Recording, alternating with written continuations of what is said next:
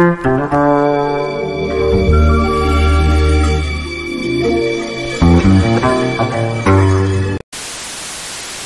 and welcome to another episode of Herbal History.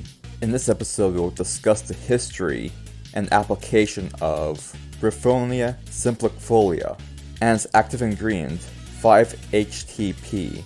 In previous episodes, and possibly in future episodes, I would recommend using these only for minor aches and pains, nothing serious, and asking the doctor first. For this one, I would say do not use this one unless directed by a doctor, period.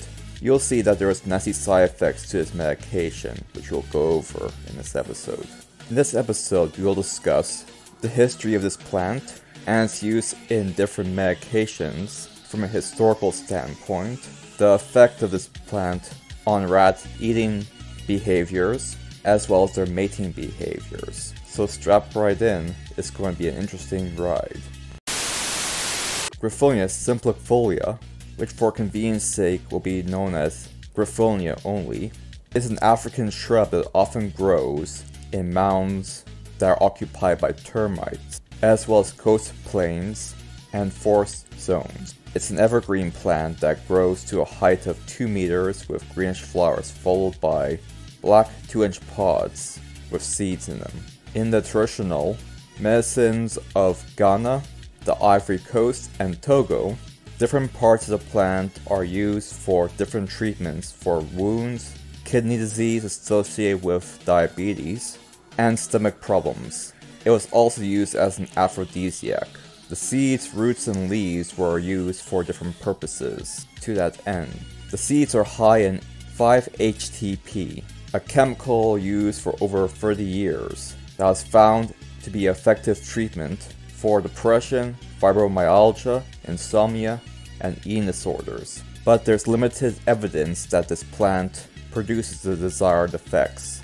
When taken appropriately, this medication can be used safely for up to a year when taking 400 milligrams daily. But some have developed a condition called EMS, which causes muscle tenderness or myalgia of some sort, as well as blood abnormalities. There will be further side effects covered in the next couple parts. Next, you'll talk about the effects on food intake in rats. In rats, they found that those that are fed dosages of 50 milligrams per kilogram of body weight, as well as 100 milligrams per kilogram of body weight, had a reduction in body weight and a reduction in food intake. But the lowest dose given, 25 milligrams per kilogram, did not affect this portion of rat physiology. The use of this medication seems to have also caused a reduction in the desire to mate within rat populations. It also impaired the male rat's ability to get it up, so to speak, although there seemed to be little in the way of permanent side effects in terms of sexual dysfunction.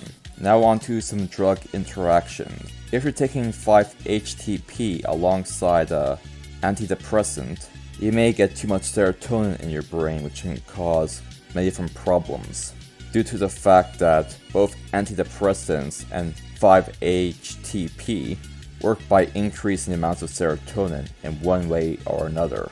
If you're taking medicine for Parkinson's, then the interaction can cause an increased speech rate, heavy amounts of anxiety, and aggressiveness. If you're taking this with cough medication, then you can get shivering, heart problems, and anxiety. If you're taking this with an opioid pain medication, then you'll also have heart problems, shivering, and anxiety.